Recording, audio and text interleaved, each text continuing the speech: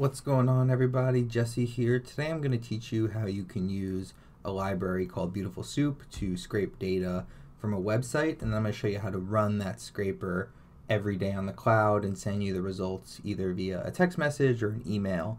So I'm going to show you how to set this up really quickly and give you a walkthrough. So just high level, here's your Python script in your flow.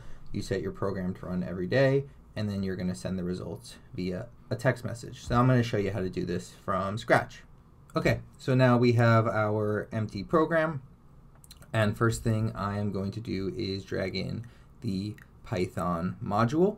Now there's two libraries we are going to have to import. So the first one is a library called requests, and the second one is a library called BeautifulSoup.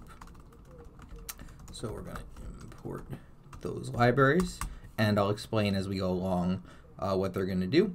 And what we're going to be scraping today is the MarketCap for Apple from Yahoo Finance, but the same functionality can be used to pull anything from this page or from any other stock page. So the first thing that we'll do is we'll create a variable called ticker, and we'll just set it to Apple, and then we're going to grab the URL that we're going to want to pull data from. So as you can notice, Apple is already here, but I'm just going to delete it and add the ticker, so that way if you ever want to change this ticker, it's easy to do so. So now what we need to do is actually pull the HTML from this web page into our Python script, and that's what we're going to use requests for. So we're going to say our result is going to equal requests.get, our URL. And the HTML is going to be that result.text. So we can print our HTML just so you can see what that looks like. And here you go. So now our HTML is on the page.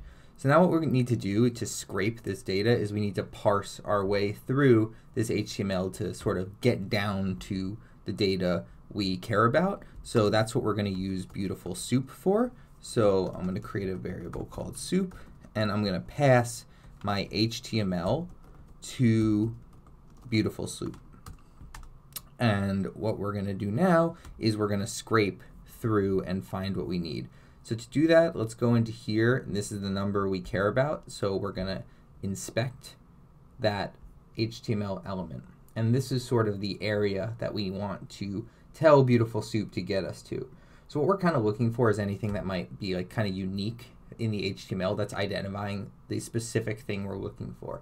So in this case, I noticed that data/test is assigned to MarketCap value. So that's likely something that's very specifically for that and not going to change. So the data test is assigned to that value, and then the type of tag is TD. So if you can see, there's a TD here. So just keep both of those things in mind. I'm going to grab this value over here.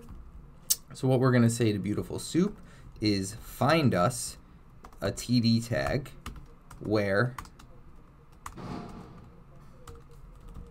the value of data-test is that value that we care about. And we'll set that to the variable, so we'll call that HTML of our element. So that's the element that we're going down to, which is this element in the HTML. And now we want to actually pull the text. So we'll say our MarketCap is equal to the HTML element.text. So let's print our MarketCap.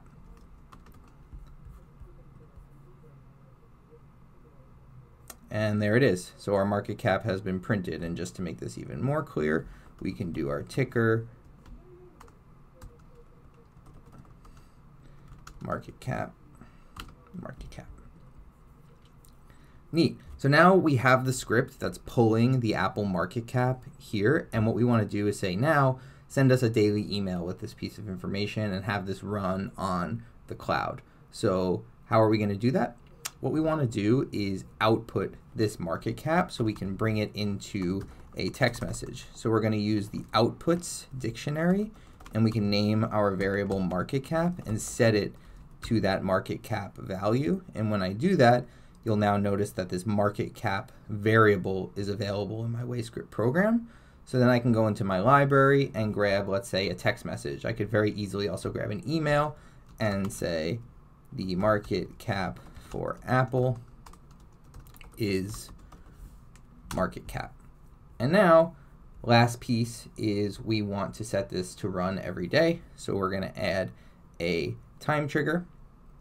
And we'll say run this every day at 9 a.m. and turn this on. So we can run this just to test it out and see how it works.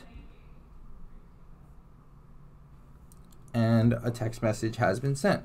So I can pull in my phone and pull up that text message. Hopefully you can see that. So that is all working. So that's it.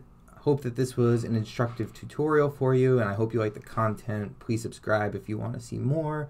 Leave comments and ask questions. Please subscribe, and thanks for watching. Bye.